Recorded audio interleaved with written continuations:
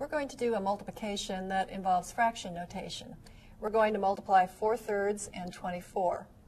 Now we can think of 24 as 24 over 1. We'll multiply numerators and we'll multiply denominators. That means that the product would be 4 times 24 over 3 times 1, or just over 3. And we want to simplify this fraction if we can. We see that 24 has a factor of 3, and there's a factor of 3 in the denominator. So I'm going to rewrite the numerator as 4 times 3 times 8. And I'm going to write the denominator now as 3 times 1. There's a factor of 3 in both the numerator and the denominator.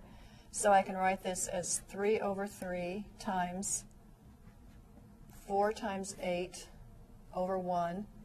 3 over 3 is equal to 1, so this product is equal to 4 times 8 over 1, which is 32 over 1, or just 32.